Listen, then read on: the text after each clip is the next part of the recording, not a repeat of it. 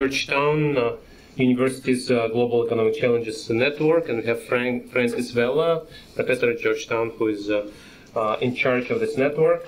I would also like to thank Sciences Po's chair on digital governance and sovereignty, and Florence Giselle, who organized the conference tomorrow, and I would recommend highly to attend this conference tomorrow.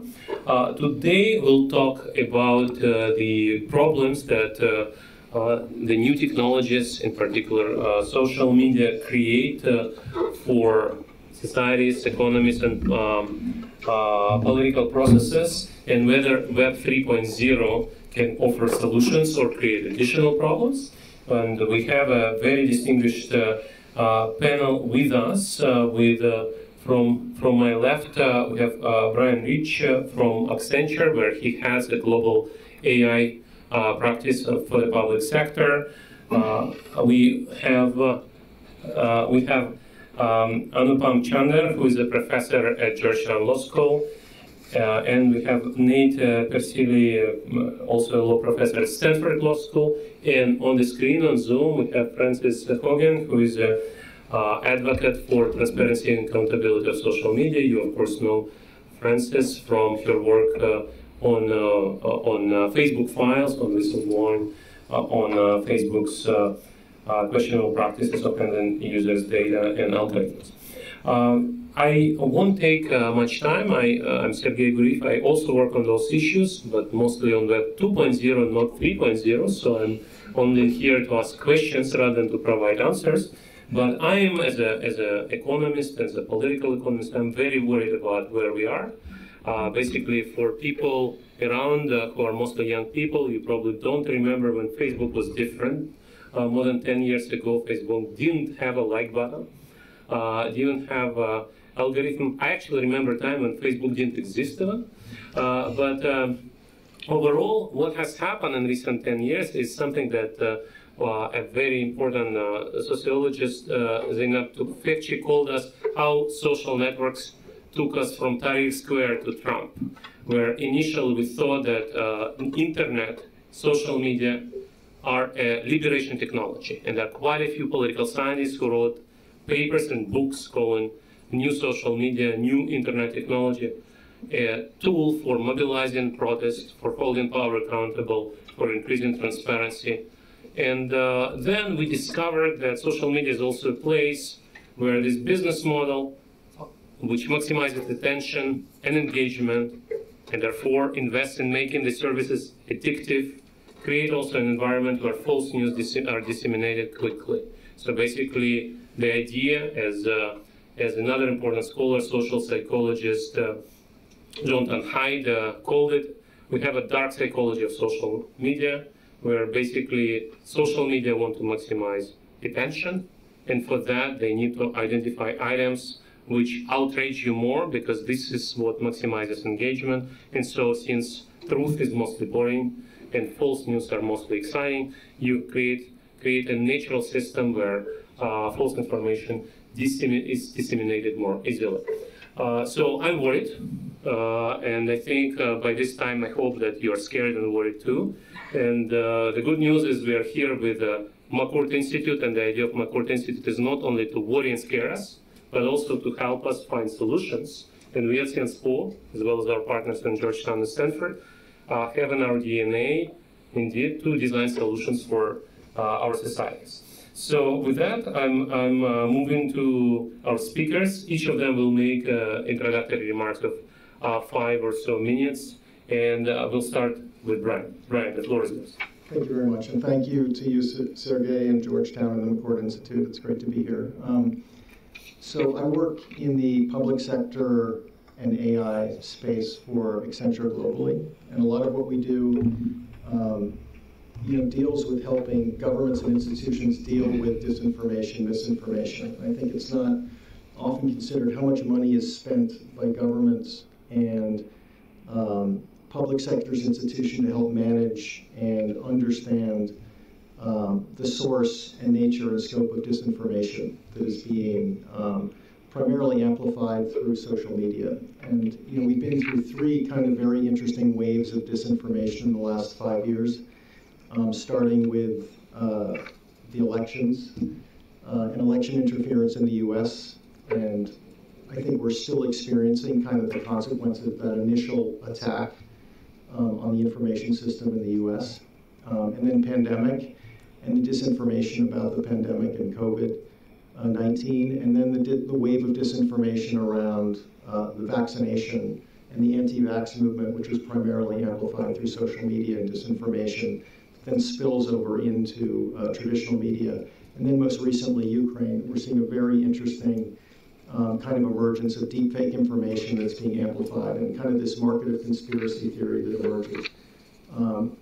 And so when we think of Web 3.0 from a public sector standpoint, I think the nexus with law and technology law is really around the authentication, the governance, and the resilience of information within a society, when you think about it from a macro perspective. But then there's also our dependence on technology companies, which have done amazing things to transform society in positive ways. But over time, as we move from analog to digital societies, Web3 really presents kind of a unique opportunity to disintermediate technology companies and potentially shift governance paradigms back towards citizens and society in ways that I think are important to the transformation of how this kind of Web3, the role Web3 plays in emerging society. With that, I'll pass it to Anupam. Thank you. Thanks very much, Sergey. It's a delight to be here. So the question I want to try to answer is pose to all of you is, how do we do big things? So Web 1.0 was one effort to do this. This was to connect the world. The ambition was incredible. It came out of essentially France, if you actually want to think about it, because Tim Berners-Lee was working in a particle physics laboratory, literally in France, outside Geneva, at CERN. And so Tim Berners-Lee, of course, is not a French, but an Englishman. But his idea of Web 1.0 was to allow individuals to share information. So everyone would kind of homebrew their own computer as a server and connect it to network to the whole world.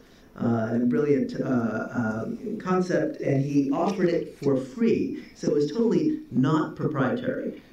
So this was one of the keys to its success, because alternatives, including one for the University of Minnesota, basically said, hey, we may, right now it's free, but we may charge a licensing fee in the future. So this wasn't the only way to connect information. Everyone was working on this interconnection problem at the time. So that's what Web 1.0, where everyone kind of puts up their own blog online, they create their own websites. Even then, of course, there is huge centralization. So there was never a moment of entirely decentralized internet, because very quickly you saw America Online and other companies that offered much easier pathways to be on the internet. And America Online was originally a walled garden, so essentially the folks at AOL determined what you saw on the internet. The internet was as defined by AOL in the United States. Obviously, all this, I should also say there's the Minitel, which is also occurring, which predates, much of the story I'm going to tell here. So the folks here in France will be well aware of the Minitel story as an alternative history. And there, that kind of government, how do we do big things? We do it from the governmental side, and the government tells us, so there's one company working with the government that tells us what the global computer network looks like. That obviously couldn't meet the challenge of the internet of Web 1.0, which offered a much greater diversity and riches of information than Minitel did. So that's Web 1.0. And then you move to Web 2.0, which is kind of the rise of these platforms that help consolidate power, but also really make things much easier for us. So just think about the years in which these companies are founded. Amazon 1994, Google 1998, Facebook 2004, Twitter 2006, Spotify, the one European company that you might possibly place in this, also 2006.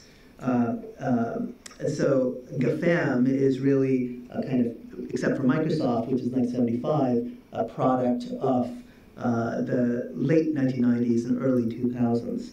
And so then, now, the concern, of course, is the great centralization that this offered. Now, why did Web 2.0 beat Web 1.0? Well, it was because it was so much easier to turn to Facebook to share your information. It was so much easier to turn to Twitter to share information than to share your information on by your homebrew server. So the ease of access to the world that these platforms offered was difficult to rival by Web 1.0 systems. This brings us, of course, to the question of Web 3.0. And so the possibility, and here, what exactly Web 3.0 is still yet to be defined. And so you've got a vision coming out of kind of the Ethereum world, of an Ethereum-based blockchain that's going to allow for individuals to create digital assets. No worries. To create digital assets that are they don't rely upon a single system to determine who has to whom that asset belongs. So these distributed ledger systems.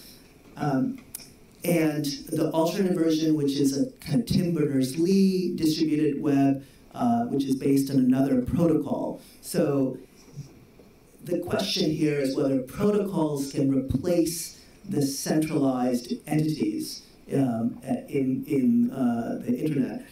This is something that's being tested with Mastodon as an alternative to Twitter. And we've seen some of the advantages and disadvantages of that framework.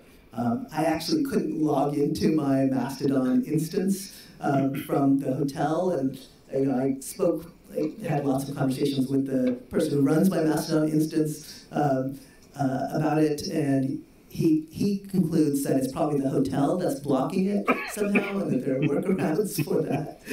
So anyway, this is all very complicated, and so we'll see exactly how this evolves. But the critical thing is, for the young people in the room, is that all this has changed very fast. It's changed essentially during your lifetimes, and it may change radically during your lives yet. And you have the opportunity to shape its future. Thank you. Nate? Thank you so much. I'm going to pick up a little bit where Anupam left off, which is to say that I'm going to talk not just about changes over the long term. I'm going to talk about changes just in the last year, and for the most part in the last 3 months. Because when folks like Sergey talk about the dark side of the internet, and I tell my students, look, I can't tell you that there's light at the end of the tunnel, but I can tell you there's going to be a lot more tunnels.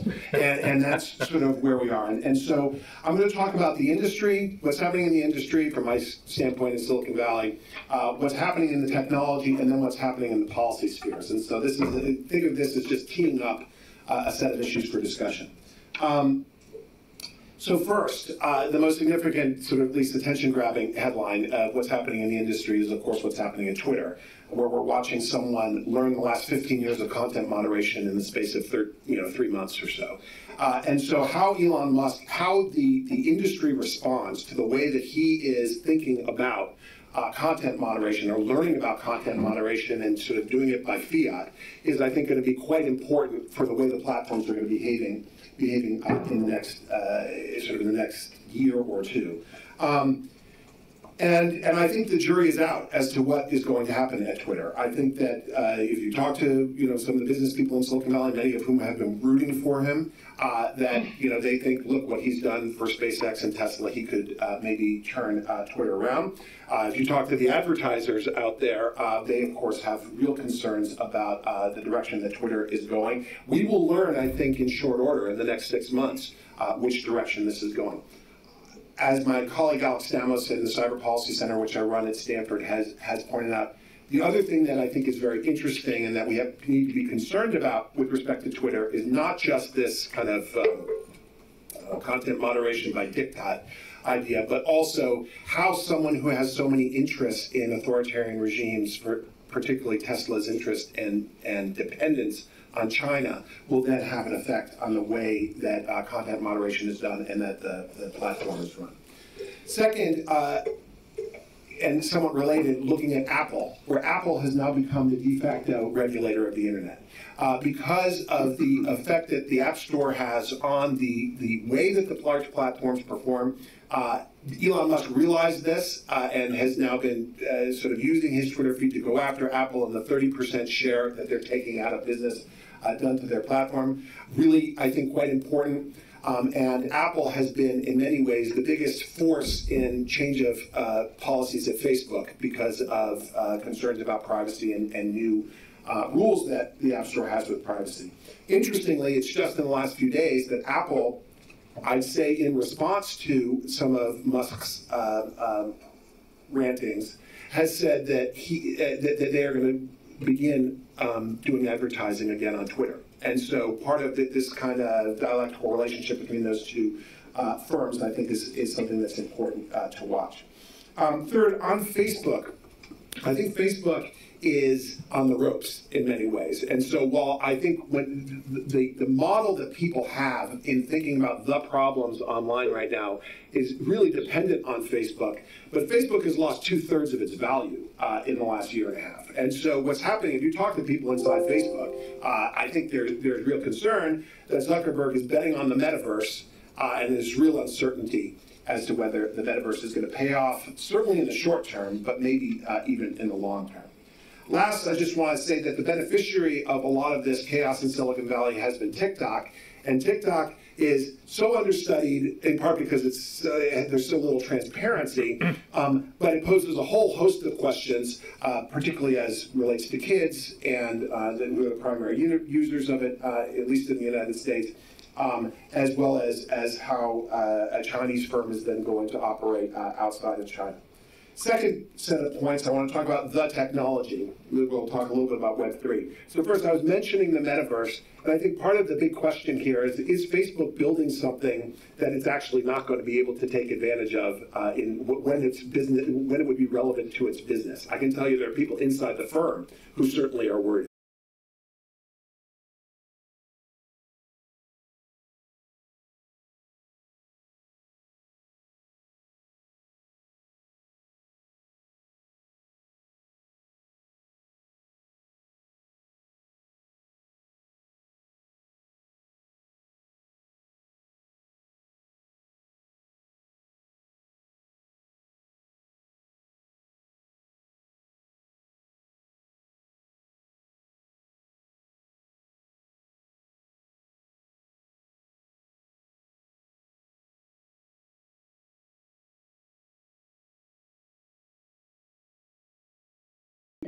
We have not dissected enough sufficiently general enough consensus on what caused the centralized platforms to have problems for us to really understand, will Web3 address those concerns? So for example, even in the opening statement where there was discussion around how platforms like Facebook intentionally didn't fix their algorithms because being enraged keeps you there longer.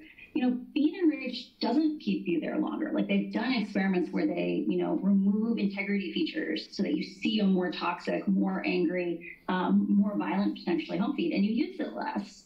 The problem was that what they did find was that when you optimized for engagement, when you optimized and said, hey, content which people click on, they give more likes, they give more comments, when we consider that content to be better, the network as a whole thrives because content creators enough of them only create for that positive reinforcement that we need people to feed the engine of engagement to encourage the creators to keep creating.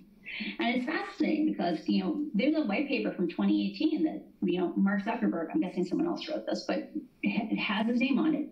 There's a 5,000 word white paper that's still up on the internet saying, hey, we know engagement-based ranking is dangerous because people are inadvertently drawn to extreme content. It's the back of our brains scanning for threats. And that, no matter where we set the line for problematic content, people will engage right up to that line. And so there's this question, which is, let's unpack that one level deeper. So a core part of that problem is AI. When we have systems where computers direct our attention instead of other humans, that those systems will always have biases. And the question is, are enough diverse eyes looking at the outcomes of those algorithms for us to spot what those biases are? A huge part of why I support PATA, and Nate, every time I see you, I get excited because a little bit closer to transparency. The only way we can get enough people watching these algorithms for us to be able to spot critical imbalances, for us to be able to put pressure on these companies, either through boycotts, through investor investment, through people outside offices, is if we can see what's going on. And one thing that concerns me a lot about the rise of Web3 is I think almost certainly most Web3 social networks are going to be end-to-end encrypted. Like one of the selling points is this network is safe, it's owned by the community, it's moderated by the community, your communications are yours. And one of the challenges there is it becomes a thing of how do we then spot check those algorithms? Because even the companies that are running, or the organizations, they don't have to be companies, they can be networks of people who are running these systems. In an end-to-end encrypted world, we won't get to inspect the biases of the algorithms. And so it becomes this question of, what can we learn now from the centralized platforms while we can still see the content about design principles and figuring out what is the physics of these spaces, so that when we move towards decentralized platforms, we can understand what are no-go features. So in the case of Mastodon, you were saying before, things that are good are also not going to go viral as fast. I think there's questions there around, in a world where there can't be, human checks on where the machine is directing our attention, maybe that's just the thing we have to accept, that we have to design spaces that are intrinsically safer, even if we have to give up some of that sticky virality. And one of the things that we have to talk about is how do we force companies to do that, or force organizations to comply that way? Because remember, people like algorithms. People like TikTok because it's so hyper-optimized, it's so hyper-personalized. And so it's one of these things where we got here because the market produced these products. These are natural equilibrium states of unobserved systems optimizing for market forces. If we assume we can just have decentralization and that those problems will be solved, I don't think that's true. And then the last thing in closing, I do totally agree with the comments made earlier about Elon Musk in China. Elon will not say anything negative about China. And I think the fact that now we have 2 of the 3 major social media companies, or let's say there's 5 major social media companies in the United States, like Twitter, TikTok, Facebook, Reddit, YouTube. The idea that 2 of those, TikTok and Reddit and Twitter, now are in a position where if there were to be a conflict between China and Taiwan, would anything pro-Taiwanese be distributed? Would there become issues involving, like an information war front in the United States? There's these questions where we're really starting to have national security issues in terms of having foreign actors having so much influence over our social media environment. And that's something I don't think there's been enough conversation on. So, thank you. Thank you. Thank you very much, Frances. You mentioned something which really scares me, which is the symbiosis of AI companies and Chinese government. There are a few papers in economics now that look at the business of private sector working in AI and procurement from Chinese government, local police departments. Totally. And basically, when you think about the history of the 20th century, Soviet Union lost technological race. Because normally, if you're a non-democratic society, it's much harder to provide incentives for decentralized competition, innovation, and so on. But AI is a different technology. AI also demands innovation, creativity, but AI also demands huge data sets. And exactly because of the regulation NATO was talking about, in democratic countries we protect privacy. In China, government collects a lot of data and gives it to AI companies to train their algorithm for face recognition. Now, the symbiosis is that private sector companies are excited about this because they train their algorithms to use it for private applications, so they do for-profit business. And so this thing may reinforce each other to the extent that regimes like Chinese ones, it's now just one regime, may get ahead in this technological race and actually win the race against their Western competitors. So this is something that should really scare us. And whenever I ask people why we shouldn't be scared of this, they usually say it's an empirical question. Maybe creativity still matters in AI, and I agree with that. But there is a powerful force in there which totally consistent with what you just said. One thing you mentioned was economic incentives, and this is where I would go back to Brian now, because why do companies want to be transparent? Why would people like Nate want to spend their time on checking their algorithms? And as an economist, I can mention to you that we have examples like auditing accounts. Brian works in a company called Accenture. People around the table were born after Accenture was renamed from Andersen Consulting. Now, Andersen Consulting was part of Arthur Andersen, which itself disappeared. It was one of the biggest auditing firms that disappeared after Enron scandal, which was when people around the people in the audience were born, because the auditors didn't do their job well. But overall, in current system, you have this institution where companies open their account to professional gatekeepers, and in principle, both have incentives.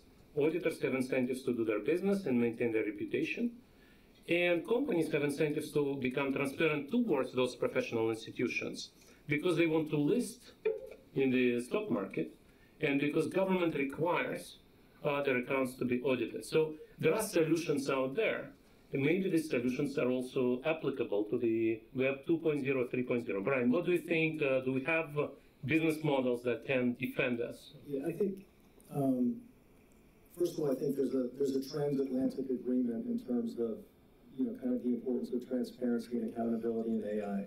But there's also this very strong reality that to have AI have a significantly favorable impact on an institution, you need massive amounts of data. You need to collect data. You need to have access to data in order to build accurate models. So the challenge for the public sector, especially for federal agencies, whether it's in the U.S. or Europe, is this transparency around the data and the data models is very important. And there's an emerging, there's a market actually around the auditability of data and data models.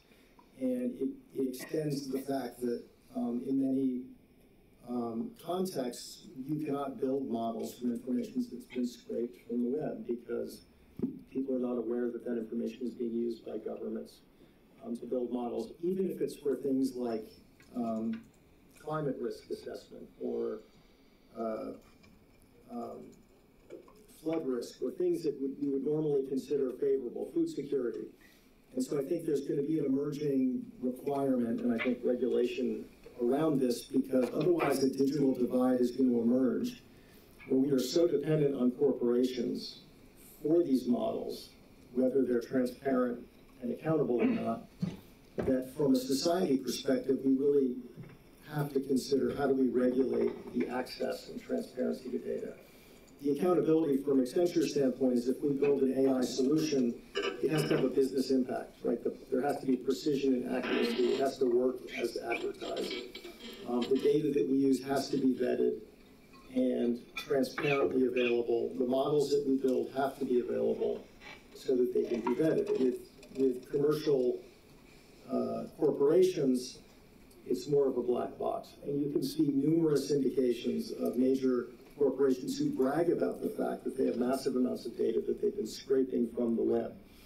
And in some cases, that has a very benign impact. They could be doing the same thing, food security or energy security or supply chain. These are all things that are very important applications. But where I think Web3 starts to become strategic in the public sector is around, the preservation of data.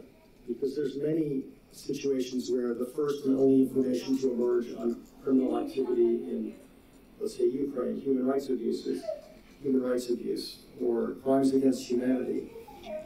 That information, a lot of the evidence is gathered and stored on social media. So who's responsible for A, authenticating it, 2, preserving it, and 3, putting it in a state that it can be exploited later on as part of a workflow around criminal prosecution. And so I think government's in a very unique situation because they have a responsibility, I think, to figure out how to use AI favorably for citizen experience and services. And I think Web3 provides this kind of strategic next dimension to that, where if they do it, if it's done well, and if there's regulatory frameworks, it will decrease the dependency on private sector to play the role of managing and preserving and authenticating government for citizens. So again, I don't think there's big answers, but there's still big questions. For instance, did you want to jump in? It looked like you had your hand up, but I don't. Oh, okay. You're muted. But one thing I would say is that auditing is I am, in the last maybe 6 months, I have become incredibly attuned to the liabilities we as a society have introduced by not auditing the metrics that tech companies promote. So the situation with Twitter and Elon Musk making this brouhaha about how they lied about their bots and you should be able to pull out. That was probably because he didn't want to pay for it. But the issue of things they do report metrics. Every big tech company, every advertising supported big tech company, or even ones that are subscription-based, report how many users they have every month. And that means for the ones that are advertising-based, they have an active disincentive from removing fake accounts. And I think one of the largest threats to our information environment is actually robotic amplification, networks of inauthentic actors. And so this question of how are you going to establish traditions and standards and legal frameworks around auditing the new metrics of our economy is something we have to be talking about sooner rather than later. And I think that a lot of work, and we're doing some of this at Stanford, but also in the kind of ecosystem on thinking about what these tech audits look like, I think is really quite important. I'll say one of the differences as we think about transparency in the tech sector as compared to the financial sector is that, for the most part, when you're talking about transparency in the financial sector, it's much easier to define what you're talking about, which is basically the flow of money in the system. Whereas when you're talking about transparency in social media or in tech generally, right, there are huge trade-offs, right? So there are trade-offs with respect to privacy, which I've, having worked on an attempt at a transparency regime for Facebook for 5-6 years, we really confronted. And so there's no way that we're going to say that Facebook should be completely open so that your private messages would be revealed to outside researchers or the government. And then second, related to that is the risk of surveillance, right? And so that you don't want transparency to then facilitate other kinds of bad behavior. And the third thing I would say is gamesmanship, right? So that the more that you're transparent about, say, the algorithms or about content moderation, the more that the bad actors get in terms of trying to figure out how to game the system. And so one of the tasks in writing the transparency legislation is to say sort of transparency toward one end. And so the types of transparency that are mandated include sort of widely viewed content, advertising, and algorithms. But even that, those are pretty big buckets, and it's the devil will be in the details as to how we sort of force on these platforms transparency. Thanks. When we ask questions, who is going to do this and to what end? Web3 enthusiasts usually say community. Blockchain will solve it. And honestly, as an economist, I'm worried about incentives of people working on blockchain. They are not necessarily indeed motivated by the willingness to establish the truth. But then Wikipedia exists. And every economist can tell you that Wikipedia should not exist. But it does, and it works, and it's a wonderful phenomenon. And so maybe blockchain will miraculously solve our problems as well. To what extent you believe in this? To what extent you think these communities, like in Mastodon, for example, will solve all these problems, and at least some islands, some instances in Mastodon will actually work well, sufficiently well to address those issues?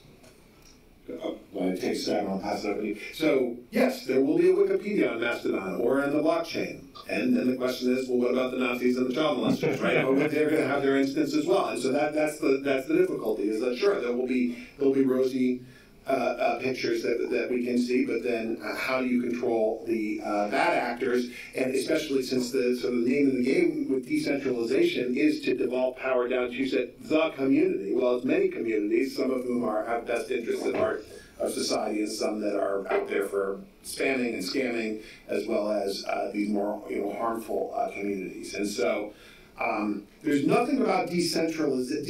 Blockchain is a technology. There's nothing about decentralization that solves these problems, except that if you're worried about centralized power, and there are reasons to be worried about that from a competition and antitrust perspective, that it does potentially address that. But a lot of these other concerns, and I want to amplify something that Francis said, which is totally right, which is one of the reasons we need greater transparency of these the current platforms is that we sort of need to study Facebook before it's irrelevant. Because once we move to a greater encrypted messaging or blockchain technology, it's not clear that we're going to be able to study them the same way. Well, one of the things which I know from economics is when companies go bankrupt, you suddenly have access to all the accounts. And a lot of things have been studied exactly because companies like Enron were completely bankrupt, so you got access to all the records. Yeah, Brian, you want to respond? Yeah, first of all, I do remember Facebook when it was nice. But I think it gets to the core of what happened with Facebook is that the advertising paradigm replaced what was initially a very organic and community-driven social network. And I think the complexity is that there needs to be an economic model that rewards accuracy, and where information that's better than other forms of information, there has to be a business model that rewards accuracy, not just attention. And I think that it's difficult in social media because of the form versus a news article where you can actually read and look at the sources, and you have named entities and facts and information. I think there is a way in social media to create maybe a tokenized model where accuracy can rise to the top, or information that has more sources than other sources of information, or the references within the information can be used not necessarily as a decentralized way to moderate, but there are basic ingredients that signal that this information has more sources than other forms of information. And this isn't new. This is like back to basics. I mean, this is why newspapers became authoritative. And what feels complicated about social networks is a lot of the information that is emerging, that emerges organically from any given event is good information. It's a frustration that's being communicated, and facts and information that is not being covered elsewhere is being omitted from these networks. But I think where it gets, what we've had to deal with, this was Francis's point, there are orchestrated attacks on groups, individuals, societies, ideas, science, that are very, very expensive to counter and very complicated. Like the average government or individual does not have the resources to counter a massive robotic amplification of misinformation against them.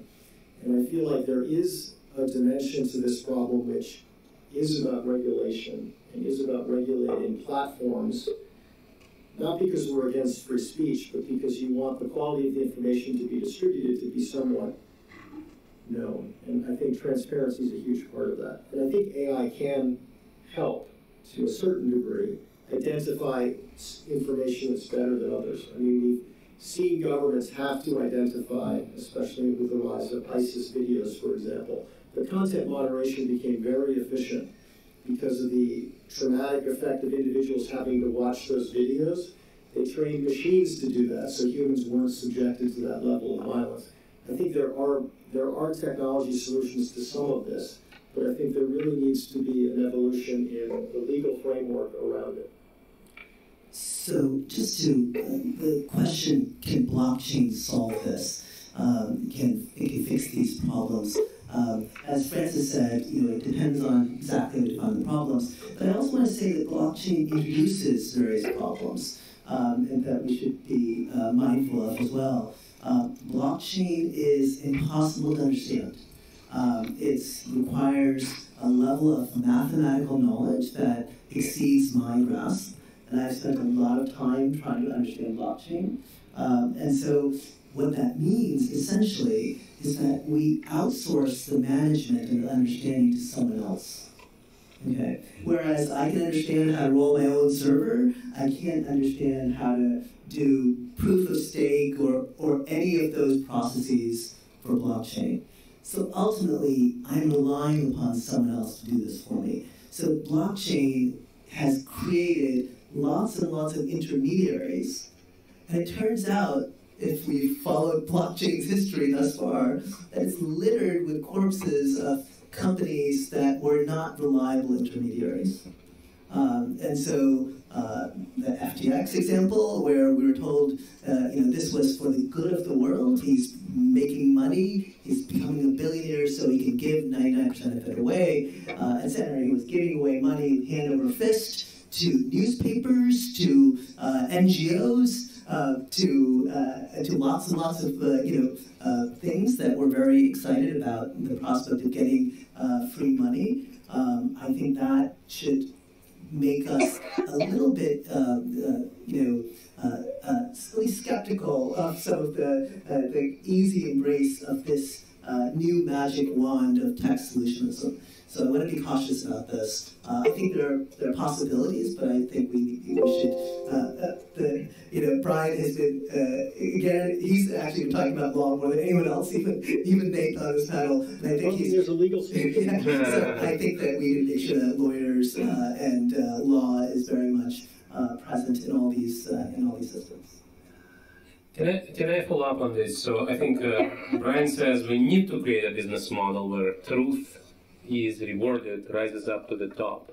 And at some point you mentioned regulation. So you need to change the rules of the game so indeed bad stuff goes down and good stuff goes up. So I'll give you an example. Today in Facebook, I think it started after 2016, the interference in social media. I fully agree with you that we learned how cheap it is to attack and how expensive it is to defend. But basically what Facebook did, they did something like what you just recommended. They used AI to identify bad stuff. Then they actually recruit humans, real fact checkers, certified fact checkers to check what is suggested as a suspect content. And in principle, that's exactly what you recommended. And we still are unhappy with Facebook. And Zuckerberg wants to do metaverse. Metaverse doesn't seem to work. So we've not solved this problem so far. So what is wrong with this model? What do you think? Oh, Francis knows. Yeah, Francis, go ahead. But I think like when we talk about third-party fact-checking failed, like I recently had to go and try to look up statistics on how many articles get fact-checked a month. So one of the things that drives me crazy about Facebook on a regular basis is they do a lot of performative actions without giving us evidence of the substance of those actions. That's things like all their random interventions for eating disorders and self-harm and those things, which get shown to very, very, very few people. When it comes to third-party fact-checking, at the height of the program in 2021, they were doing 300 articles a week, right? With their top fact-checkers. Not a week, a month. 300 articles a month. And so it's one of these things where it's not a huge amount of volume. It's really, really meant to shave off just the very, very top of the head in terms of viral misinformation. And so I think one of the things that's interesting in terms of options around like how can we make a business model of credibility? There are interesting alternative social media platforms. There's one right now that is in, I believe they've started their alpha, so I think I can talk about it, but I haven't been authorized to, so I won't name the name.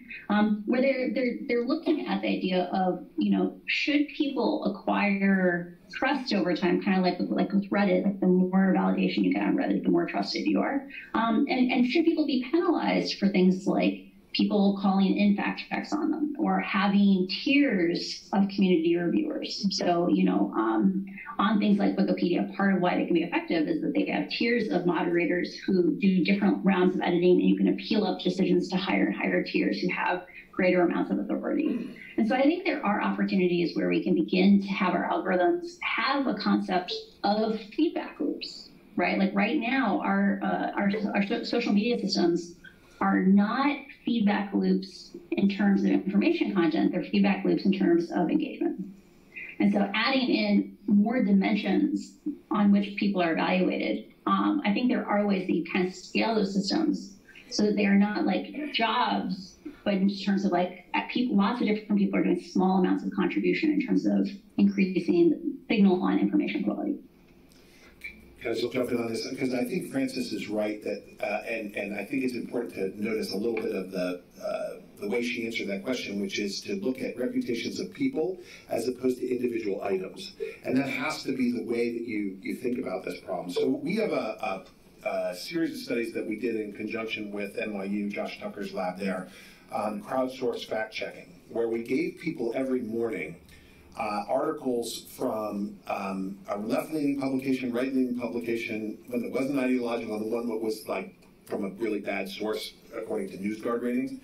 And we gave it to 90 individual people and 6 professional fact-checkers every day for about 4 months. All right, so we have a huge library of information on this. And while the fact-checkers often disagreed with each other, even to the extent that they were in consensus, people were really bad at doing fact-checking in the day after a story broke. And that's the way you have to think. I mean, these studies that look at people who believe in the moon, the Earth is flat, the moon landing never happened, those aren't terribly interesting from a kind of practical perspective. But to what extent in the wild can you get at viral disinformation before it causes harm? And the problem is you just don't, and this is sort of the Hunter Biden laptop story a little bit, as well as others, is that it's very hard in those 24 hours when it really makes a difference for the platforms to then make a difference. However, if you have a system built on the reputation of the users who are forwarding this, we do know that disinformation is a kind of 80-20 or 90-10 kind of problem, or even more than that, where you've got super spreaders of disinformation, and the question is, do the platforms want to go after those individuals? The problem from a political standpoint is that they are not, shall we say, politically random in the population as to who is most likely to engage in the promotion and distribution of disinformation. So if, for example, it happens to be that one political party has adherents who are more likely to spread disinformation, a moderation system that then goes after them is then going to run into political roadblocks. Thank you. Frances, you wanted to add something? No, I was just applauding going after super spreaders. One thing to remember is that basically all phenomena on social networks follow power laws. So it's like you were saying 80-20. It's more like 99-1, right? That if you do very, very small interventions, like you take the 99th percentile of people who reshare misinformation and you just slightly demote content that comes from them, because they're resharing not like twice as much as the median, but they're resharing 100 times as much as the median, you end up having huge declines in misinformation across the system. Like we're talking 30% declines by just down-regulating like a tiny, tiny fraction of the population.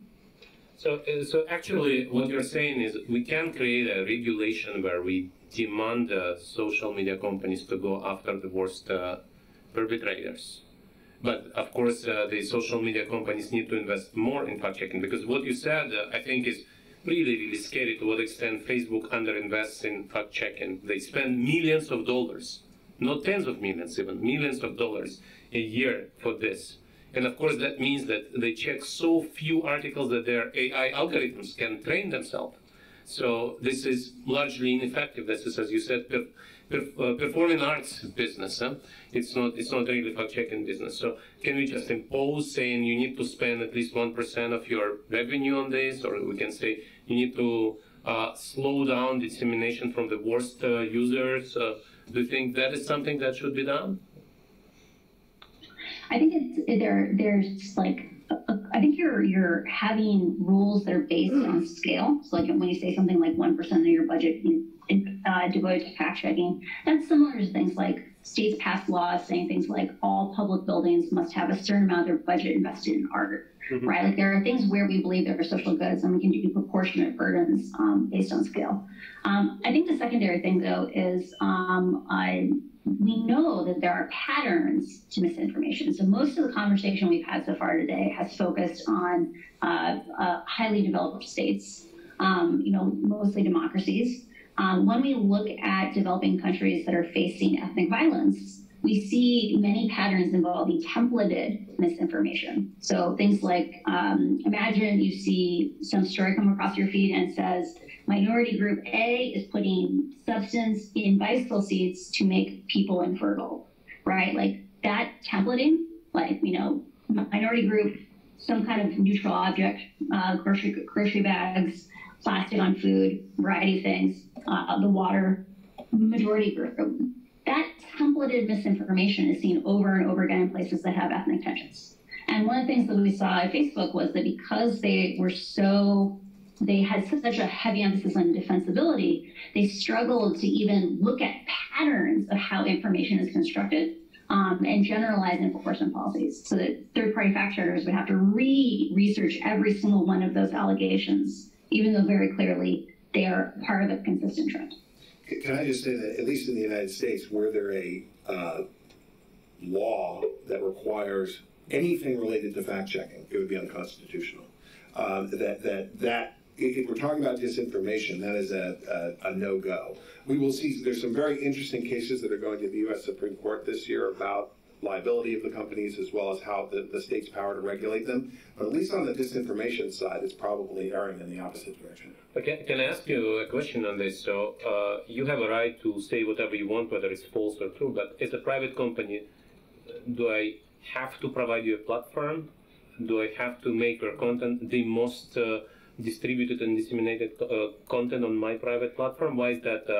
Well, it's when you say do you have to? The question is, can a law that forces you to restrict content can that be done consistent with the First Amendment in the U.S.? And the answer is no. Okay. You just can't because anything that is dependent on some metric of truth that the government is then going to impose on the platforms is going to be a no-go.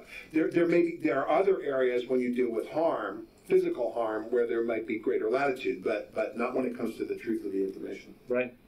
Nate, I have a question on that one. Yeah. So in terms of like one of the things that I foresee happening with Gonzalez. So for context, for people who don't follow Supreme Court cases like a hawk, there is a case going to the Supreme Court basically asking, when Section 230 was written. We basically had bulletin board forums. Like there were almost no recommender systems anywhere in the world. Now that we live in a world where people are designing these promotion systems, where they actually have like a lot of control over what gets distributed, does it make sense to continue giving them just carte blanche immunity? Like I'm assuming one of the things that will happen if they do rule in favor of Gonzalez over YouTube is that it will cause so much chaos. It'll be so disastrous in terms of like opening the liability gates that we'll pass a law saying companies that follow the following steps, which we consider responsible, are like maybe they get some kind of pass on immunity, or like there's going to be some kind of rewording in 230 to give some kind of safe harbor for certain kinds of actions. Nate, in a world where we had something like that, if the government isn't saying this is what is true, we're just saying like, hey, you have to establish a way, like some kind of system, and make it transparent. Like, is that the thing that would still be unconstitutional? Like, if you said you had to have content moderation systems of XYZ type?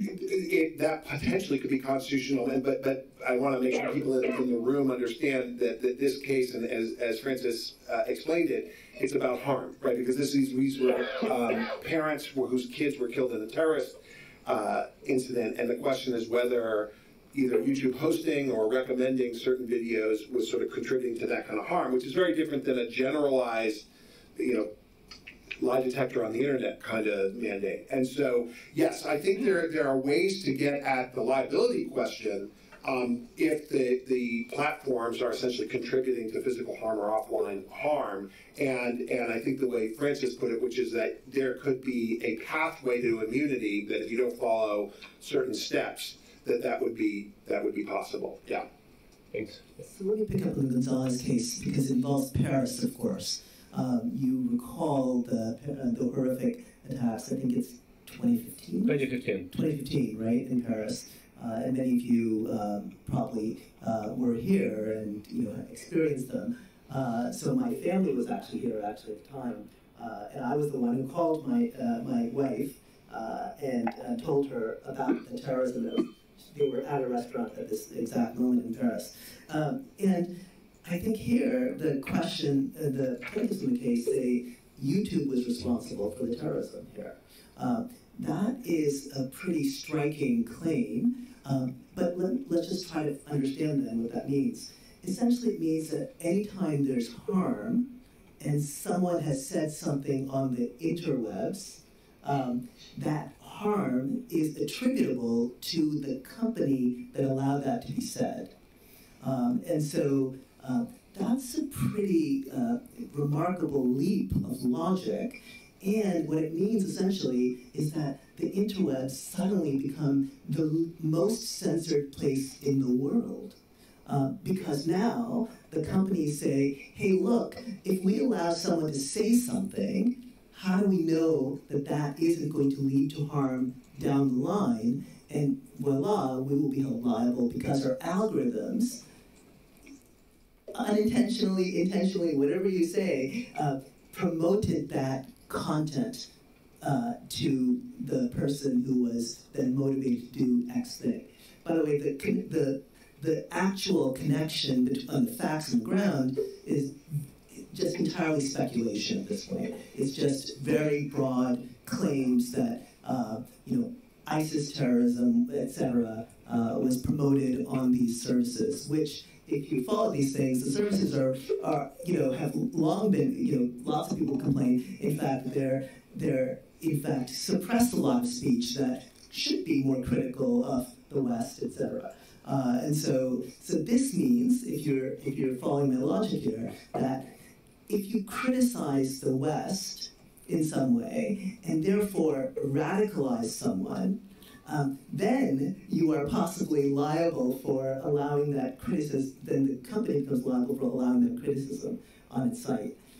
That's a world where speech suddenly becomes very unfree. And so the Gonzalez case really holds huge implications for the ability to criticize the government, the ability to criticize authorities, the ability to criticize the West at large. So I think that's something, you guys know much more about this, the facts on the ground, than we do, because I sat safe largely. I said that my family was here, but this is something that is worth thinking about, and how we want the rules that structure this, the liability rules, have direct impact on what is going to be allowed to be said online. Thank you, Brian, and then can I do one quick fact check though on that question of what was ISIS doing? So to be real clear, I don't think the Supreme Court should have taken this case. I think it's going to be a disaster no matter which way they rule. I agree with many things you say there in terms of it will introduce a slippery slope.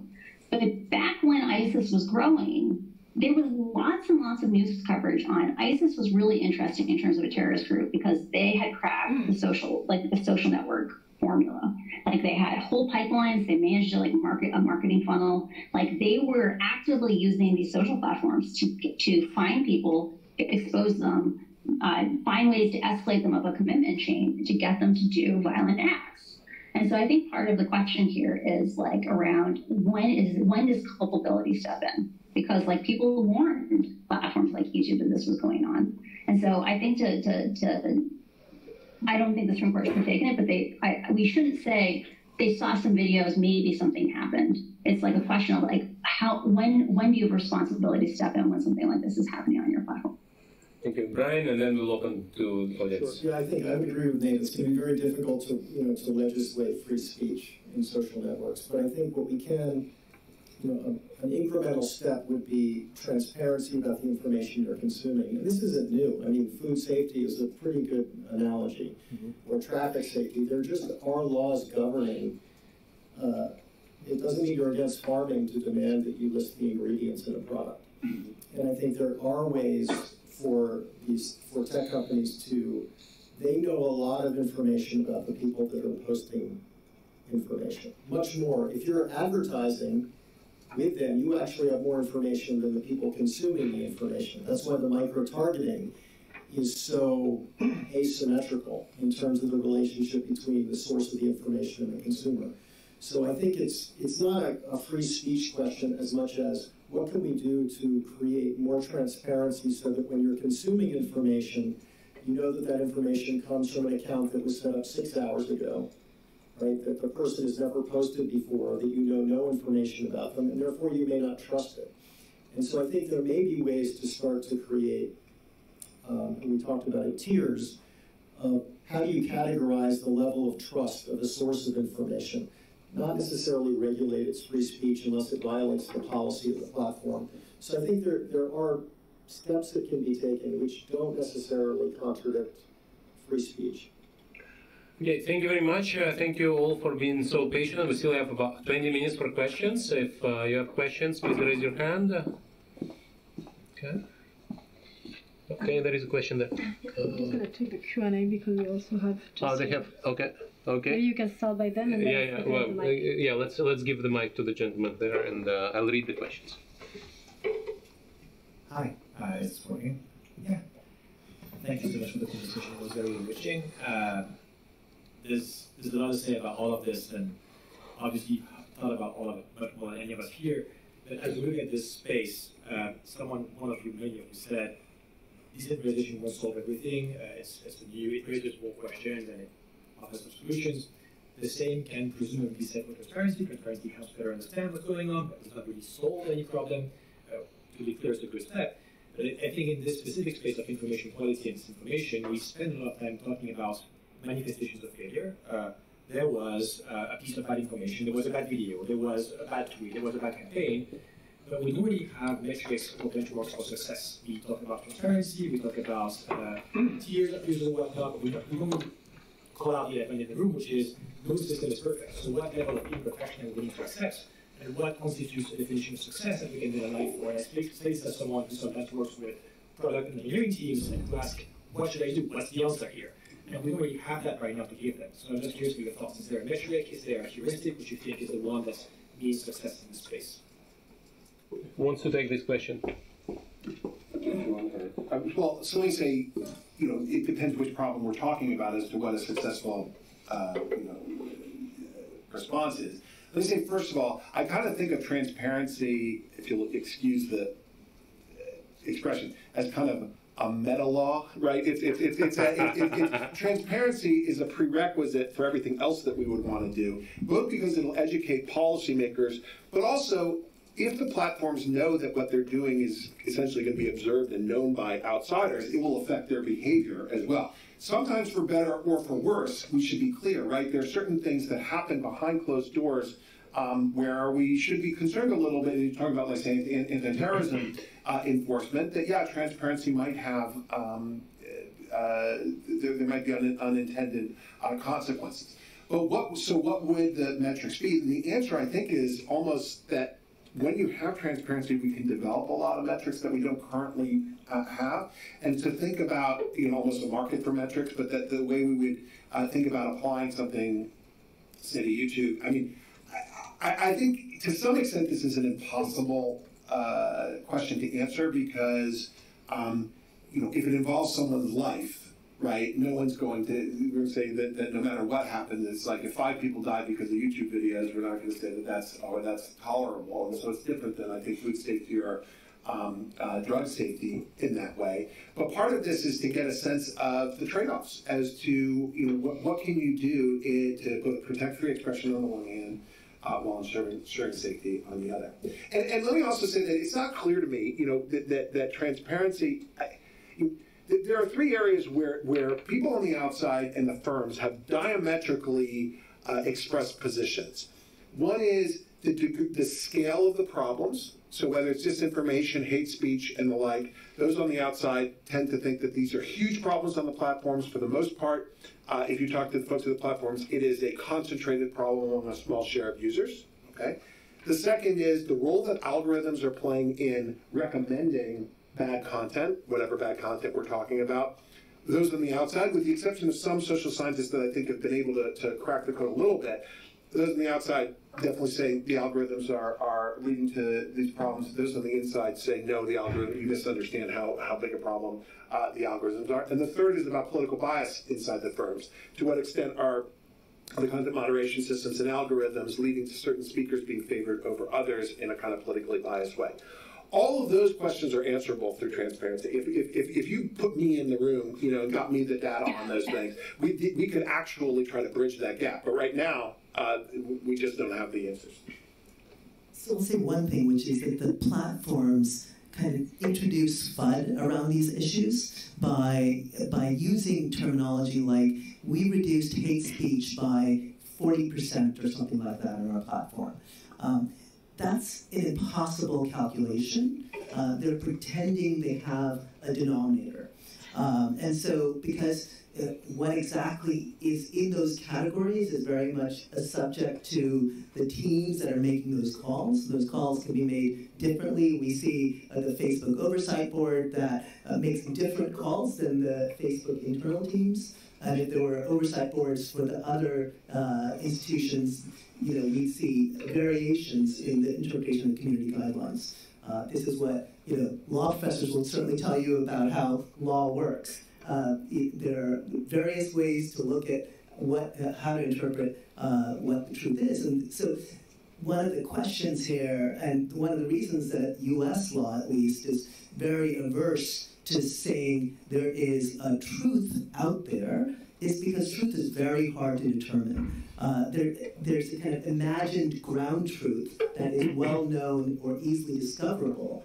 But as the crowdsourced fact-checking example that Nate talked about, where people try to figure out what the truth is, and then the fact-checkers disagree on what the truth is, and the community folks, after investigation, don't decide what the truth is. When judges are asked these questions, they take months and even years in the United States to come up for a decision in one case. And so these are hard questions. We don't have good answers. And I'm not sure there is a metric. So it may be that we moved into a world where there are no obvious perfect solutions, and that is a complicated world to live in. So now you know why lawyers are paid so much. It takes so much effort to establish what the truth is, right? So. I would argue the platform. I think. Yeah, Francis, go ahead. I think there's one of the other kind of implicit things in your question is there's just so much normative bias in terms of when you say let's define good.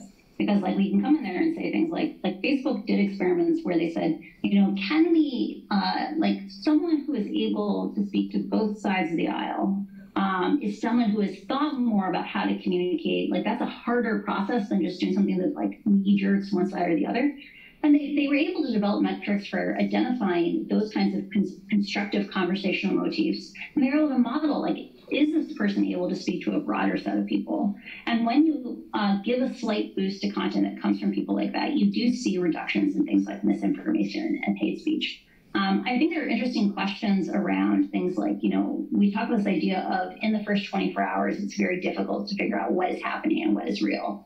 And I think there's interesting things around modeling over time people who are good at initial hunches, right? In a world where you said, hey, we have to figure out systems of governance that are more scalable.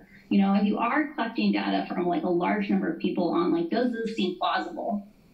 You can end up in a world where you can have a first draft of history where at least the craziest stuff gets tampered. But the problem is sometimes the world does change in unpredictable ways. In a world like that, would we have seen the rise of the Black Lives Matter movement as much as we did? People outside of the Black community the idea that the police were being that violent was a foreign idea to them. And so in a world where we were more biased towards people who are in general better at first reads on things, we do face consequences from those trade-offs. So there are no perfect solutions, just ways of approximating better. Can I just say something to agree with Francis on one point there, which is that while the average person the crowd doesn't do a great job of sussing out what's true and false, you can, through machine learning, get some valuable signal from the crowd. That, I think, is in some ways the hope with birdwatch or whatever it's called, community notes now, and some other these things. And so, yeah, you can use the crowd in those kinds of ways. Yeah. I also think we're seeing, corporate governance is an important part of this equation too, because I would argue the platforms have been very successful from a product engineering standpoint. So successful that we're here tonight talking about them.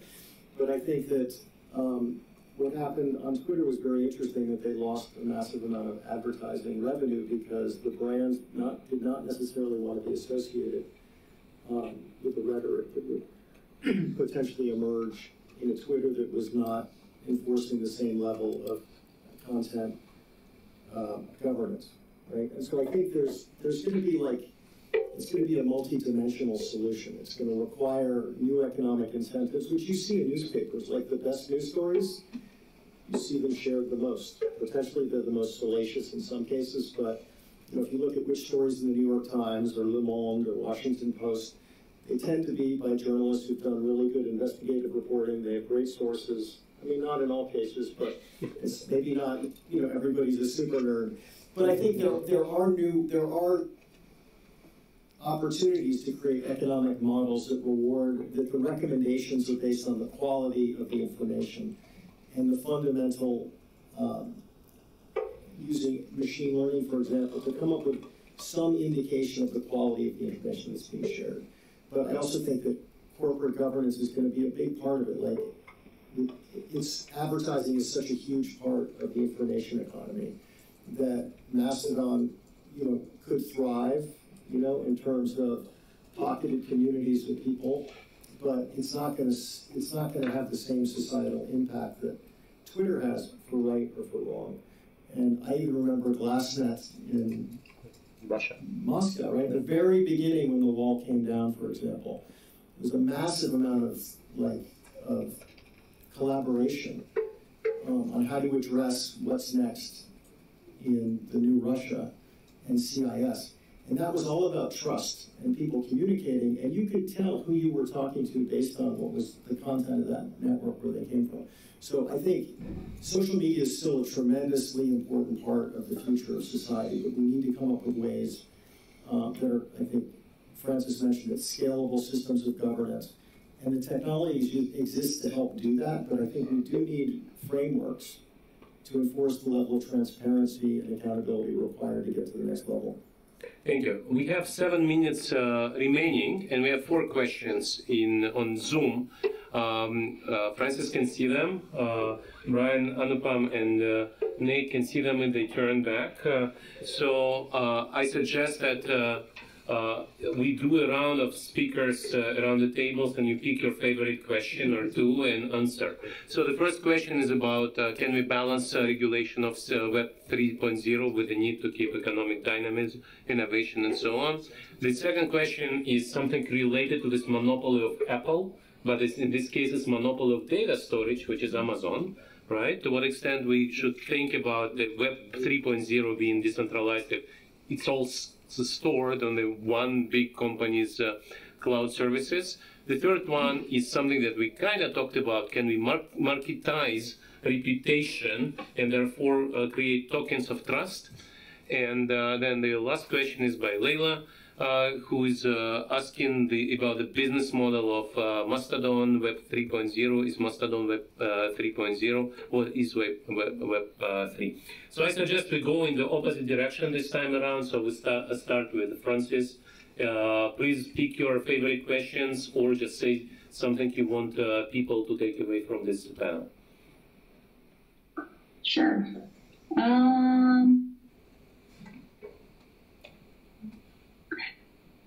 I think why don't we kind of touch on question 1 and 2. So I think one of the things that's going to be super interesting about the rise of decentralized platforms is depending on how you architect those decentralized platforms, there may be very little ability of governments to step in and enforce regulations on them. So I remember originally when I came out, like I kind of rolled my eyes when people talked about Web3 social networks, because I used social networks from a framework like a previous bias as someone who had worked on the algorithms of multiple social networks, that in my mind, part of what made social networks attractive was that recommendation power, right? That every time you open your phone, Facebook, Pinterest, wherever, looks at thousands and thousands, if not tens of thousands of pieces of content that you might like and picks out a handful to show you first.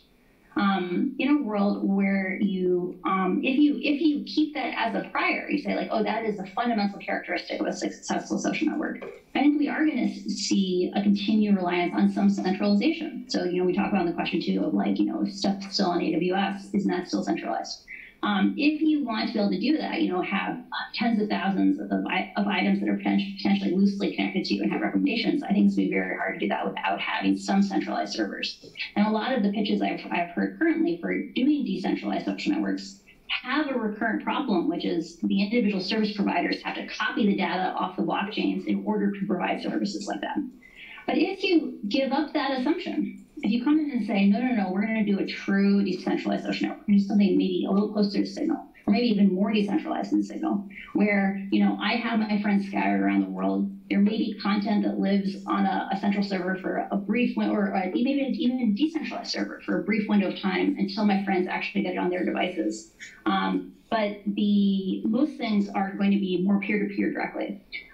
You could make a social network in that world where it's extremely decentralized, and that would also be an extremely hard to govern social network. It would also be a very hard one to stop, because like as long as it's running peer-to-peer, maybe you can block it from app stores, but that's about it.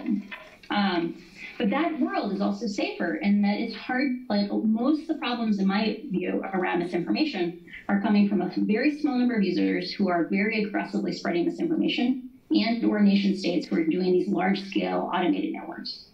In a world where you have more, you have it be more about your family and friends. It's smaller scale. You can have a lot of social contact, a lot of community, without having the same problems that affect virality. So, it might go hand in hand that if you really want to be outside the grasps of the ability to touch in and regulate, because you're using AWS, using other centralized large-scale services, it might be that you might get forced down into a scale where you are more likely to be safe just by the limitations of what you're left with.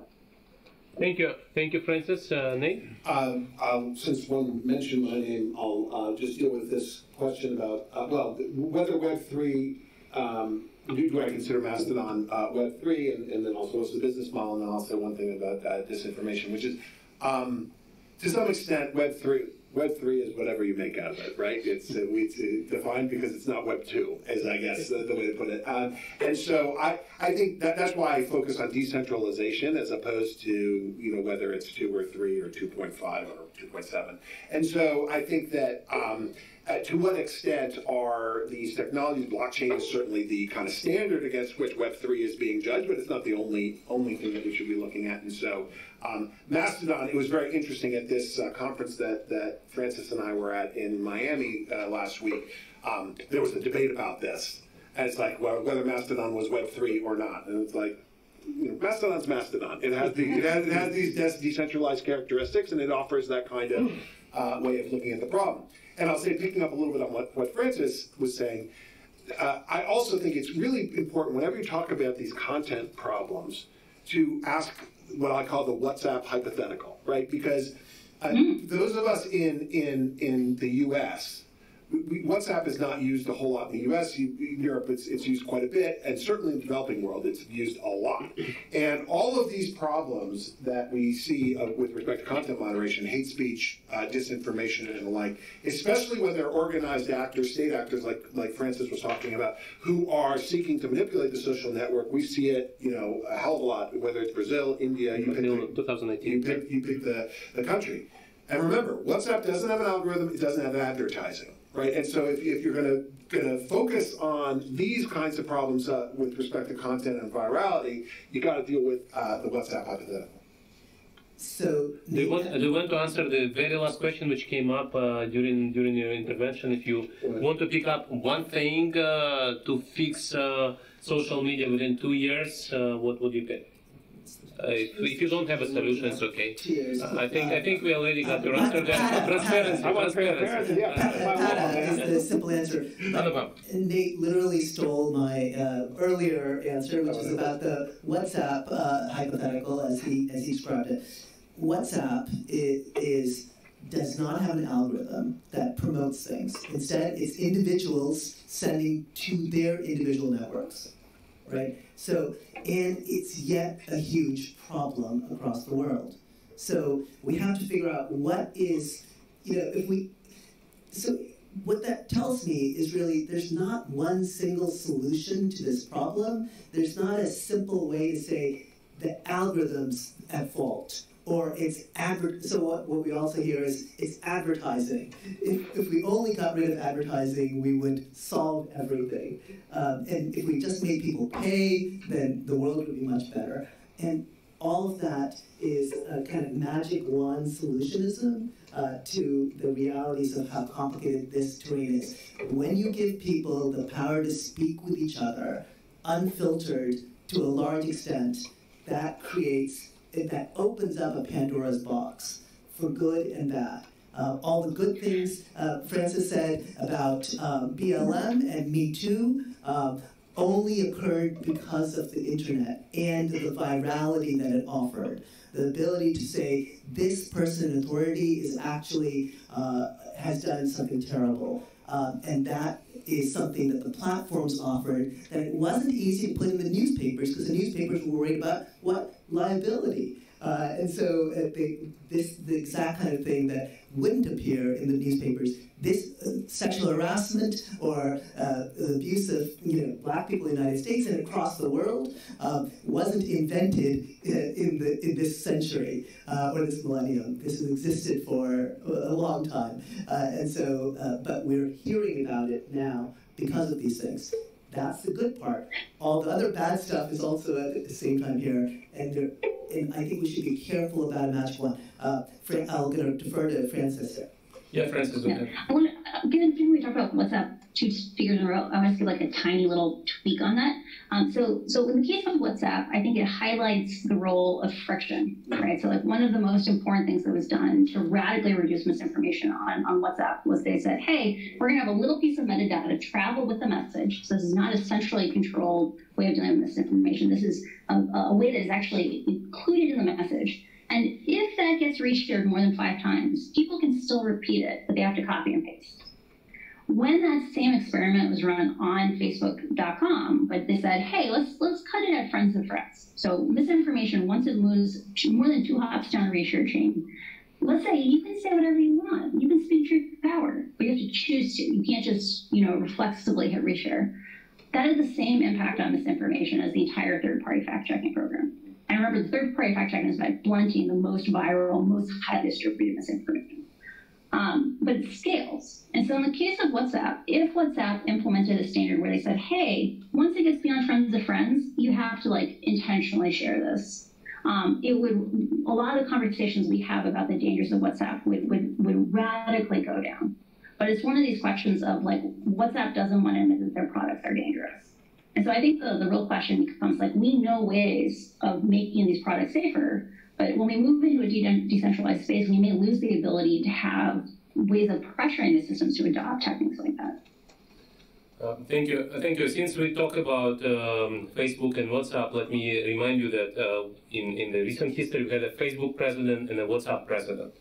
And the Facebook president was an anti-corruption activist, Klaus Johannes, president of Romania, who won his campaign in the most corrupt country in Europe. Romania is officially the most corrupt country in the European Union. He won it on Facebook. So this is your liberation technology. But we also have a WhatsApp president, and that is Bolsonaro, who won his campaign in 2018 on WhatsApp exactly because of the features you mentioned. And one other feature, which we shouldn't forget, this is something that people in developing countries know, sometimes Facebook gives you zero ranking plans, where you get Facebook, WhatsApp, Instagram, but you cannot go to fact-checking websites because that's the only internet you have. And with that, you can disseminate disinformation intentionally, which Bolsonaro's campaign did.